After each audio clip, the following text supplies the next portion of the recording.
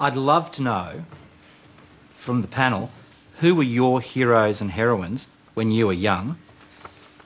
Because I think we've sold short the younger generation because they've got so many selfish and shallow role models. And maybe I don't think footy players are up at the same level as John Monash or Dr. Fiona Stanley. Okay, we'll go back to Helen Kroger. You finish us off there. You can start the ball rolling. Who were your heroes and heroines when you were younger? Well, it was easy. When I was in primary school, it was my grade 3 teacher, Miss Hooper, who I thought epitomised what everybody should be like. And she was incredibly kind and generous, very committed to us achieving our best. And she, without question, was my role model, you know, at that time. I think, though, as I grew up, I don't want to sound corny here, but my parents were a huge contributor into how I, you know, shaped myself. They were the biggest influence in my life. I think I was incredibly lucky to have the parents that I did. They helped shape my values, my principles, and they're principles and values that abide today. So I consider myself to be very fortunate to have strong family role models. Jenny McAllister. I also had ones fairly close to home, although when I got into high school, teachers also having an influence. They screened us a very long documentary called Eyes on the Prize, which was about the American Civil Rights Movement, and it generated a kind of lifelong interest in King and actually all of the people in the civil rights movement. So that wasn't really actually of my generation. It had in fact happened, you know, 20 years before I took an interest in it. But that was definitely very influential. I don't know if I think it's perhaps unfair to ask any of our current role models to step up and be compared with Martin Luther King. He's a quite remarkable person. Mikey Robbins.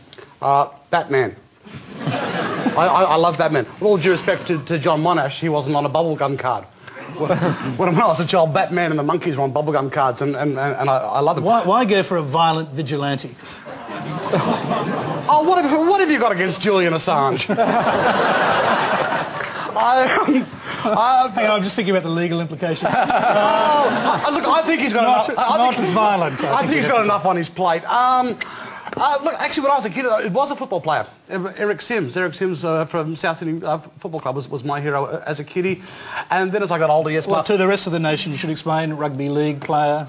Was back in the days... Indigenous rugby league player, a great goal kicker. In fact, a man so great that within playing that they actually had to change some of the rules around him. He played so well. As I got older, yes, Martin Luther King, but then again also too, because of the nature I got into, Lenny Bruce, when I was about 14, 15, who taught me that you could get paid for swearing. Not on this show. Tim Wilson. Firstly, I don't think we should deride all footballers. What we tend to remember is the footballers who do the wrong thing rather than those who do the right thing. And I really agree with you on Sir John Monash. Recently, I read Roland Perry's book on Sir John Monash, and I'd highly recommend it because he was a remarkable individual in what he actually achieved and should be taught more in schools. But I had three main role models. The first one, bizarrely, following on Indiana Jones, because I liked him for his risk-taking, and I liked the fact that he managed sort of adventure with scholarship at the same time. Come on, Tim, you're just like a cute guy with a whip. Well, I'm not denying that either, but that wasn't the reason why. Did you say I'm not denying? I'm not denying it. I'm not confirming it either, I might add. But I just kind of like the stubble, you know, that was Dig that hole deeper, son. That's fine.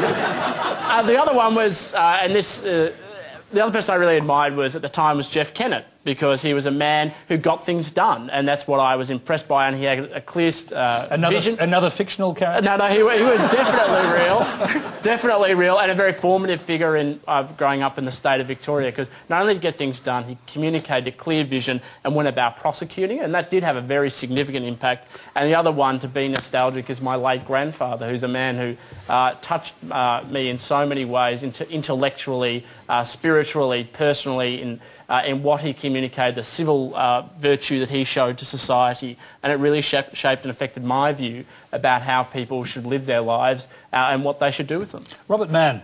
Well, when I was a very little boy, there was a large mahogany radio. I used to listen to Geelong 3GL station. I barracked for Geelong for complex reasons.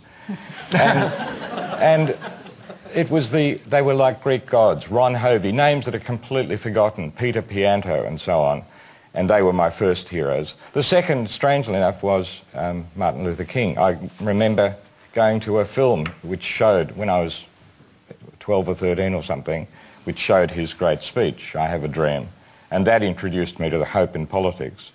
And then for clarity in politics, when I was a bit older, my third hero was George Orwell, for the capacity to analyse and to see things truly and to see through his age. You and Christopher Hitchens, as it turns out. Yeah.